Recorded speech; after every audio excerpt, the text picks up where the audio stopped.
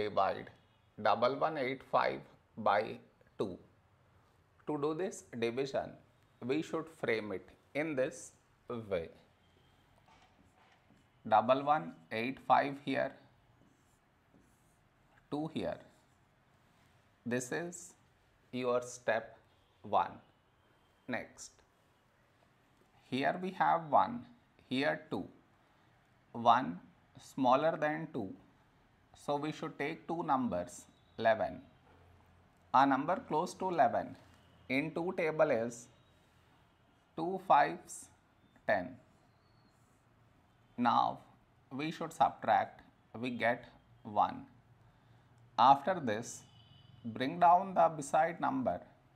So 8 down, so 18. When do we get 18?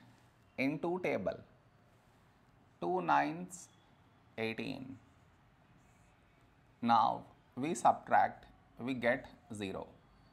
After this, bring down the beside number. So 5 down, so 5. A number close to 5 in 2 table is 2 2s 4. Now we subtract, we get 1. After this, no more numbers to bring it down. So we stop here. This is our remainder, this is our quotient.